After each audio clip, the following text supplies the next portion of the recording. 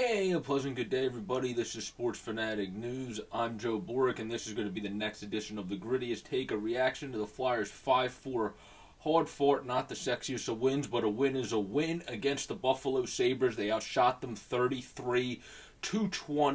It was not obviously the sweetest of games. The Flyers were able to get out to an early lead on a nice goal by JVR, who stays hot and just keeps scoring the puck with ease, and now has 11 goals and 16 assists for 27 points on the season. Assists by Farabee and Sean Couturier, who both stay hot themselves.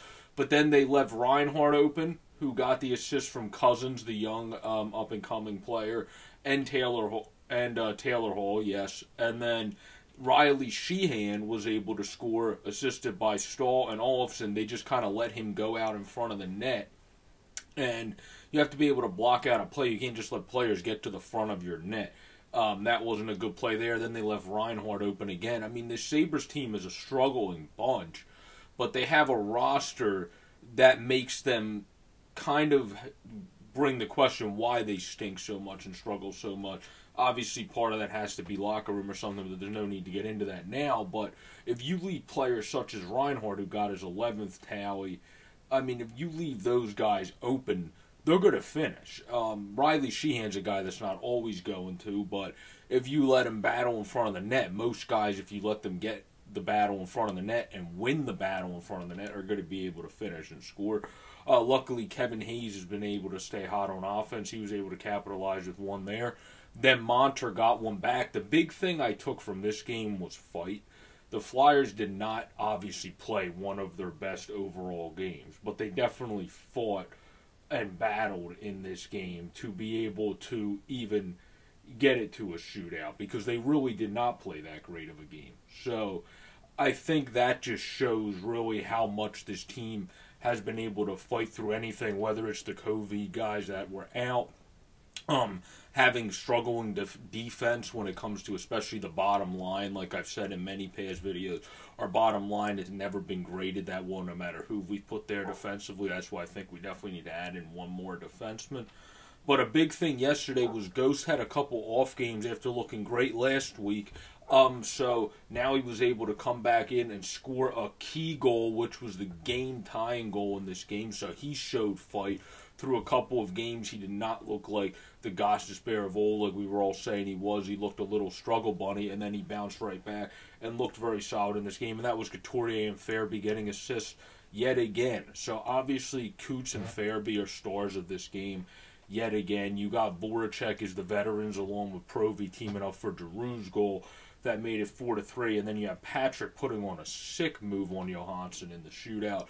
And the big thing about this game was Carter Hart started. They got him out. I think that was a good thing. I mean, the team did not defend well in front of him. They left Reinhart, who is obviously a good finisher, with the puck open both times, and that's not acceptable. You allowed a guy to get in front of the net, Stahl and Olofsson and Sheehan, to be able to battle for a puck and get in. That's three different guys. When you have bigger defensemen on your team, that should be able to battle them out of there. So I think they didn't defend the net very well for Hart, but I think it's a good idea when a goalie gives up three that early to kind of put somebody else in there, let Brian Elliott play, and let him play very well. The goal that he allowed, he kind of had no contest on the Brandon Montour goal. It was a weird goal that ended up hitting something, and then it ended up going over Elliott, so that's just the way that was.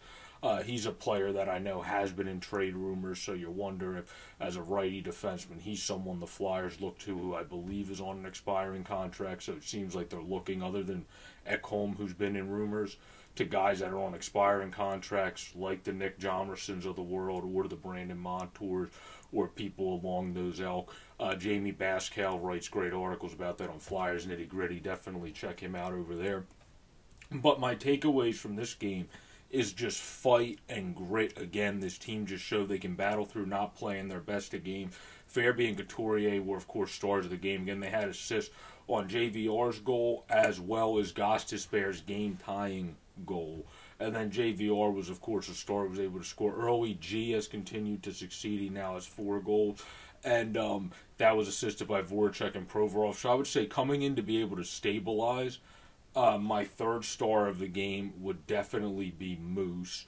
My second star of the game would be Fairby for getting the 2 assists, and my first would just be Couturier because he does it all. He got the 2 assists, but he's also the guy that really stabilizes in every game the defense. Makes everyone play through him the best they possibly can be, makes them all their best selves around him. And when you have Fairby, who's another player that's young and budding, who already is a player, with JVR, who at his best, like he is this year, is a player that makes others around him better. That's why that line is so efficient and productive.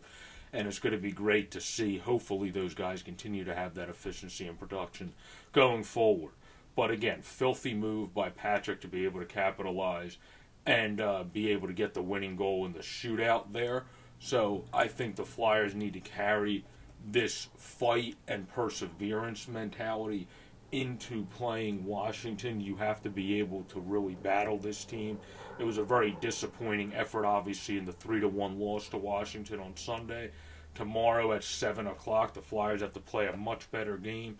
You have to look out for the normal guys, the Ovechkins of the world, the Baxters of the world. Obviously, Vrana's a guy you definitely cannot sleep on. Great straight-line skater. But I'll do a preview for that game tomorrow. But this has been a reaction, the grittiest take by Sports Fanatic News. Please like, comment, and subscribe. And subscribe to Flyers Nitty Gritty and Steel Flyers as well. And I hope everyone has a great, safe, and pleasant day and enjoys all of the great hockey action that is on today. Peace out, everybody.